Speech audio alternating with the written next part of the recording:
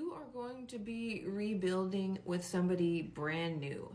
While you may be finding out information about your past person, like something is going to be coming to light, but it's exactly what you need to know. It's exactly what you needed to feel in order to be done, in order to be like, what was I thinking? It's like this wake-up call that's going to stop the pattern once and for all and help you to let go of this person. Like, you're going to see very clearly why you were holding on to them, why it took you so long to let go. It didn't take you so long. It took you as long as it needed to took.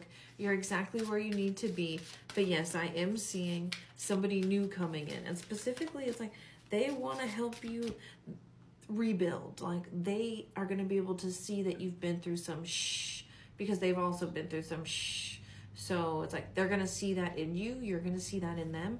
10-4, and then you're going to be able to like respect that about each other instead of ego triggering ego, and then we're battling. It's like they know that you've been through X, Y, and Z, so they're going to treat you as such instead of just being totally selfish and like, well, I've been through trauma. What about my trauma? What about, you know, both of our stuff? So they're going to be very aware and active about making sure you are taken care of emotionally in this relationship, because they're expecting the same thing, the lovers.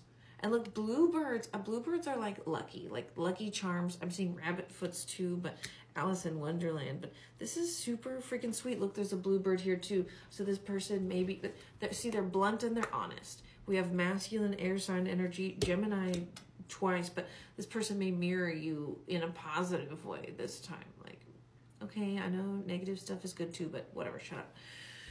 But this person is going to see how nurturing you are. They're going to see how like selfless and giving you are.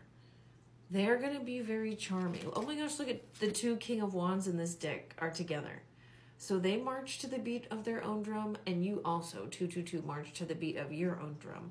And that's what you guys like about each other. So basically, you could start a band, you know. So that's pretty cool. I like this person is very blunt.